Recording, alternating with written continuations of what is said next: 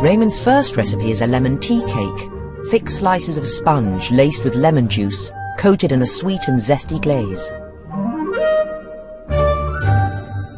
Till today, I think it was heartwarming because I hear many parents, okay, we have kids, the kids still love to partake, okay, in the baking process. So I wish I had a little chap here to help me and I could show you.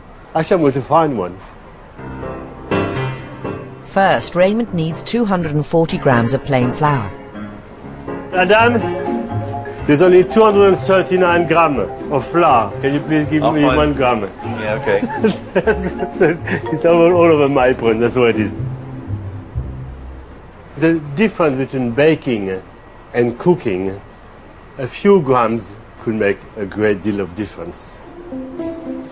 Next, he adds 300 grams of caster sugar to 5 whole eggs. The zest of lemon. Then the juice and zest of 3 lemons. And after all the beautiful flavor. Voila. Next, 140 grams of double cream and 80 grams of melted butter. Just warm, just warm. As long as it's not boiling, a little bit of air, yes, it's good. That's what I'm doing. I'm just beating air into it.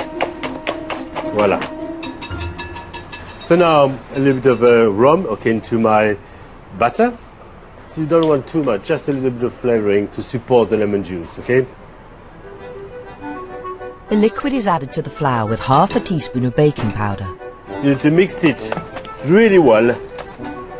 When it's heating, the lemon is going to give all of its flavor to the biscuit, okay? The batter goes into a lined loaf tin to bake for 50 minutes at 180 degrees.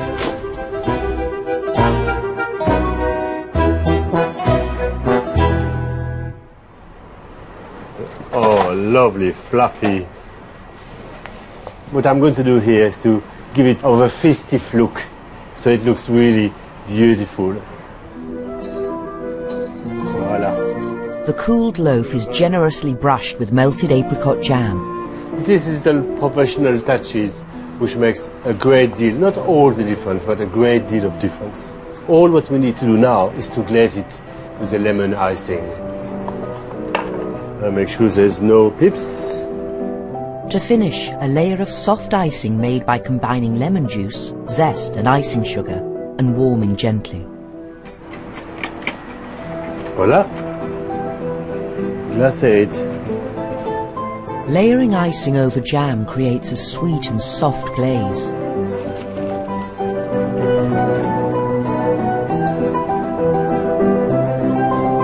Hello, my darling. Could I have 2 teas, please? It's smell is really absolutely delicious. Merci, mon petit. Bravo. Merci. Yeah.